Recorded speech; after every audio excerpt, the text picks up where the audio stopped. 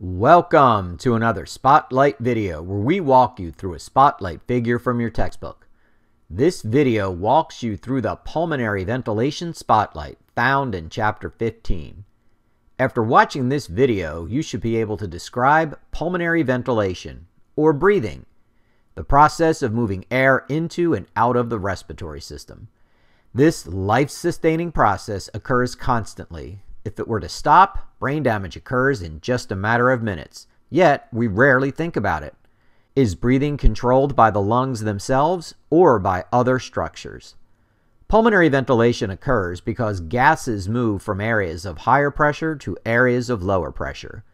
When we inhale, the pressure inside our lungs decreases. Why? Because the primary muscles for inhalation, the diaphragm and external intercostal muscles, increase the volume of the thoracic cavity. The diaphragm, the dome-shaped muscle on the floor of the thoracic cavity, contracts and is forced downward. Meanwhile, the external intercostal muscles contract and pull the ribs up and outward. These two actions raise thoracic cavity volume, which in turn lowers thoracic cavity pressure. Air is pushed into the lungs by the higher atmospheric pressure. When you take in a deep breath, accessory inhalation muscles such as the sternocleidomastoid, scalenus, pectoralis minor, and serratus anterior help elevate the rib cage further. When we exhale, the diaphragm and external intercostal muscles relax, and the diaphragm and rib cage return to their original positions. This lowers thoracic cavity volume and raises thoracic cavity pressure. As this pressure rises, air is pushed out of the lungs. When exhaling forcefully, like when blowing out a candle, accessory expiratory muscles such as transversus thoracis, internal intercostals, and rectus abdominis also help. In summary, pulmonary ventilation occurs through skeletal muscle contraction and relaxation.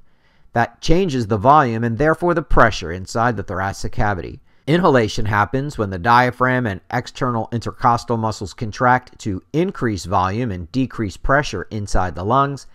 Exhalation occurs when these muscles relax, which decreases volume and increases pressure inside the lungs.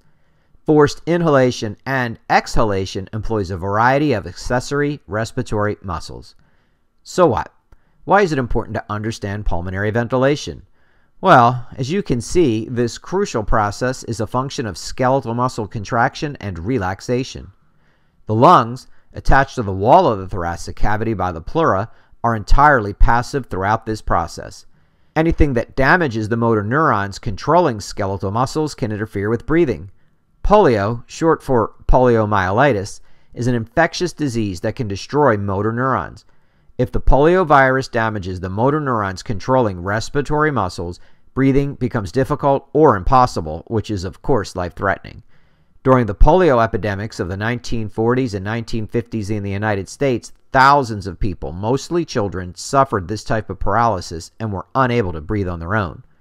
Treatment involved placing the patient inside an iron lung, with the entire body encased in an airtight cylindrical drum with only the head outside.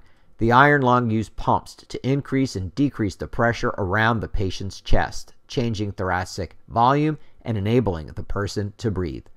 Thankfully, polio vaccines have eradicated this scourge from most industrialized nations, but polio still occurs.